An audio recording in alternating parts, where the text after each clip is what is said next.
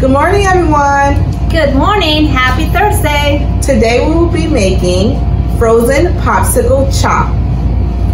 Inside your Thursday bag, you're going to find the materials: cornstarch, food coloring, 2 popsicle containers, 2 popsicle sticks, and you're gonna need water and a measuring cup.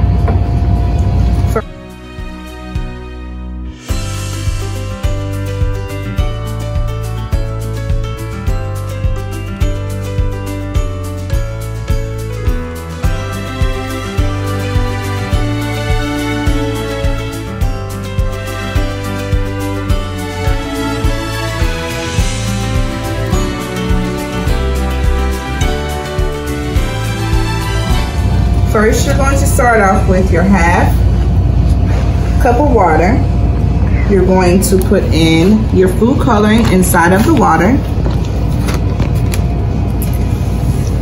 You're going to stir your food together. Then you're going to put half cup of cornstarch inside of the mixture. Mix them together, making sure everything is mixed together. Next, you're going to pour your mixture inside of your container.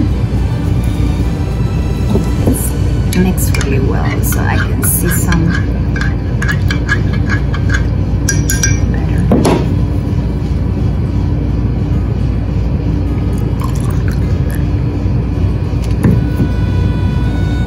Then